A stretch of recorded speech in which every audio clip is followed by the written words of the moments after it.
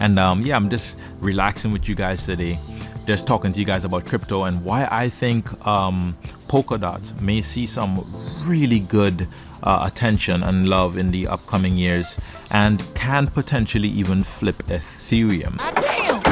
God damn! Now I know that sounds crazy, but let's talk a little bit deeper as to why that may not be as crazy as it sounds. Now, first of all, we're just going to start off with what made Ethereum great, and we know that that is smart contract. In the very same way that smart contracts brought life into the ecosystem, into decentralized peer-to-peer networks, as it relates to collaborative building, and not just, you know, transmitting funds or transmitting files, but collaborative building. Polkadot is going to have an Ethereum-like innovation craze because of its level. It's another level of interconnectivity.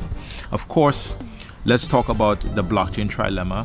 We know that decentralization, security, and scalability, these three concepts that usually can't be achieved at the same time. So you can usually have good security and decentralization, but there you go, you're lacking on speed, which is what we know of as Ethereum today. You know, we have decentralization and we know it's cryptographically secure because you can't necessarily break the Ethereum protocol per se. But then we know the speed sucks, and then we know it becomes costly to get things done as fast as you want it done, because gas prices go up. You have to wait so much longer if you want to get your cheaper transactions through. So Ethereum is an example of that. Now we have some L1s that pop up today that bring some security, and they bring security and speed, but they're centralized, and centralization is what leads to collusion of power and all the issues. So we don't want those either. Even though they are faster, they make us feel nice, they make us feel good, they're cheaper, it still is fundamentally the same problem. We don't want to have the same problems of Web 2 and Web 3. So Polkadot actually resolves this by its structure. First of all, it is decentralized, and now the grand vision of it is to be decentralized. And of course, I believe they're starting off with 100 parachains that will first connect to their relay chain, and after that has been fully fleshed out, they're looking to expand even more. But even this 100 chains themselves is pretty, that's 100 times more chains than we have, generally speaking, than Ethereum.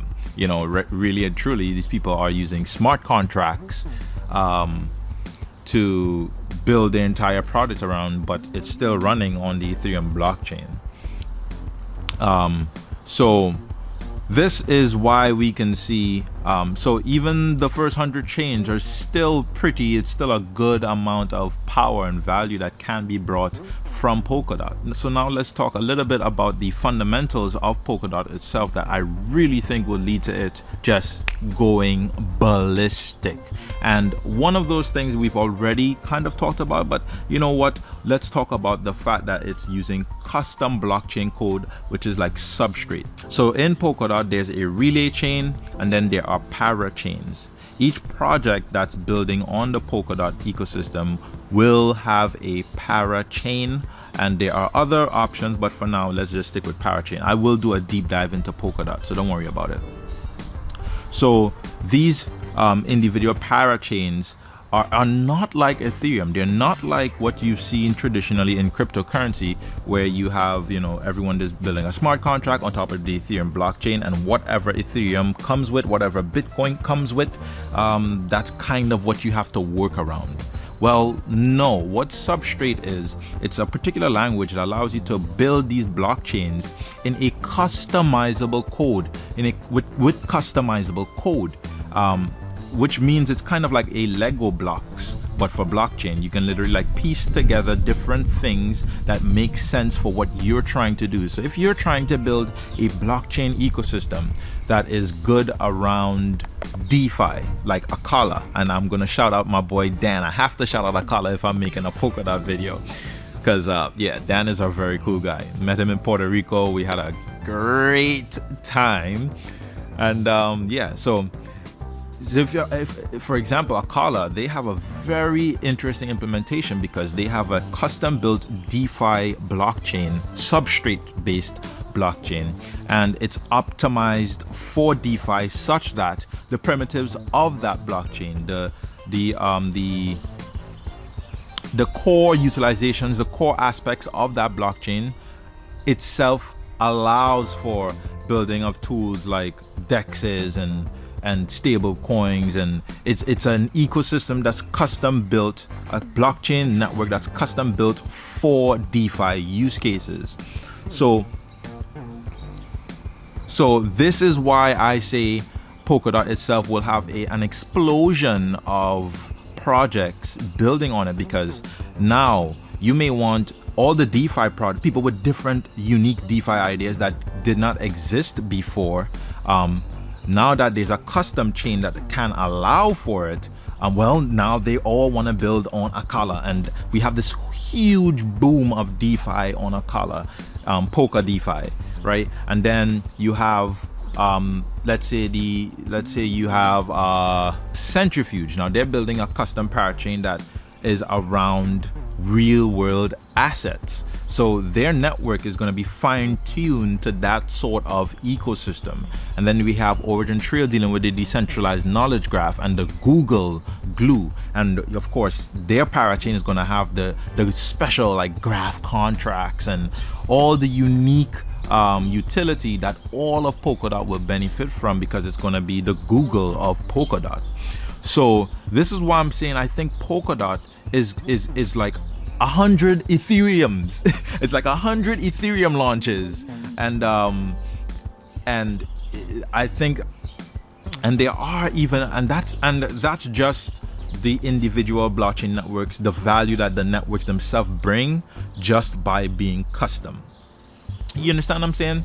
So then I move into, okay, well, I look at the fact that composability, basically the ability to use each other's network, is even greater because of something called XCM, which is of course I will do a Polkadot deep dive, but let's just for now say it's a communication that allows for assets to be transmitted on Polkadot, any kind. I mean, like data assets at the data level, and we're talking about assets like tokens and assets, NFT assets, like you can just move them between blockchains, different blockchain networks. So we're talking about like a different level of network effect, which is different than Ethereum, because Ethereum, you kind of always had to like bridge all the stuff. You have to like build all these different bridges and this and that. Now bridges do exist in Polkadot. There are bridges for certain things, but by default the parachains themselves can communicate and share all the cross-chain data, which by the way recently went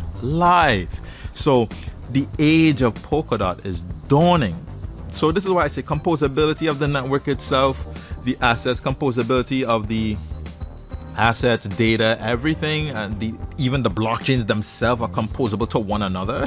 I mean, come on, this is a different ball game we're talking about here now. And so I didn't want to make this video too long, so one of the last things I'm really going to talk about is the timing. Now this is just maybe this is probably one of even the more powerful points to make, because the timing at which XCM has gone live, which is now, the timing at which the parachains are starting to plug into Polkadot, which is taking place right now, like June 4th, Origin Trail, the project I love, the project I build with, the project I'm working with, that's going live June 4th. So now is the time where we're seeing all of the Polkadot stuff going live. And what is this thing about time? Well, the point is that look at Ethereum.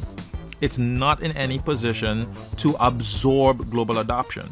It's really not. We can say whatever we want, but it's not. As soon as we see those transactions, I mean, come on. What's the name?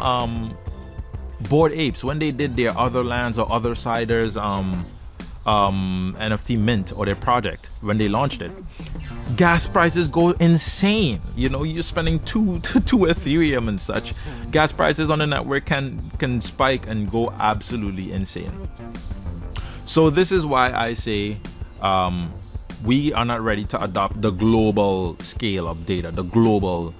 But if Polkadot launches, which it is, and it is stable and XCM is working and all of these things working at this time where Ethereum is still trying to release Ethereum 2, and well, we already see that we have some pretty big government initiatives taking place on Polkadot like MediLedger, and I think that if it works and it's scalable, and of course the blockchain trilemma is solved, we have speed, security, decentralization throughout this time period. Meanwhile, Ethereum is still trying to get themselves situated. Well, what's going to happen is there's going to be a lot of building, a lot of shops set up on Polkadot. Everybody's going to be already, government bodies are already going to be looking at what they can get into now, because look at all the adoption taking place now. Look at all the news around Bitcoin and crypto taking place now. They're going to want something that can get the job done